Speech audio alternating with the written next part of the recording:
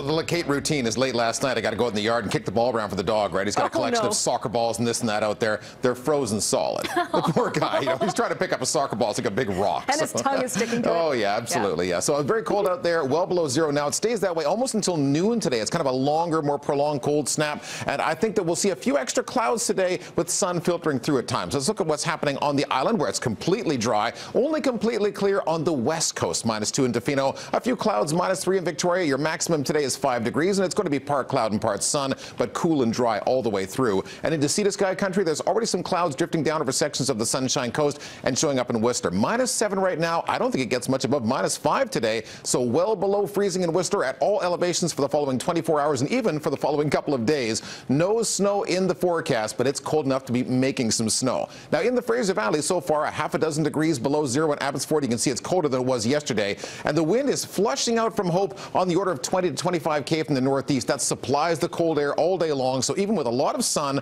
as good as it gets is +2 for a short period of time in the valley, right back down to -4 for a frosty Friday morning. Here's your current temperatures around Metro Vancouver, and it's under a mostly clear sky. We've got -2 in West Vancouver, -4 in parts of Surrey, and we'll be aiming for a high today of only +3, the coldest day of the week, but still a little sun mixed in with some of those clouds. And then it busts wide open for beautiful conditions Friday and Saturday. The mornings are frosty, the afternoons a little milder, up to 8 degrees by Saturday. Sunday remains dry, and then it starts to change next week. I'll be adding extra clouds and eventually a chance of precipitation through the midweek forecast, but it does look like rain and not snow. Good news, isn't it, Riaz? -4 in the overnight. Breakfast television participating in the sleep out with Covenant House Vancouver. Oh, my goodness. Well, bundle up, my friend. It's going to be chilly. Yeah.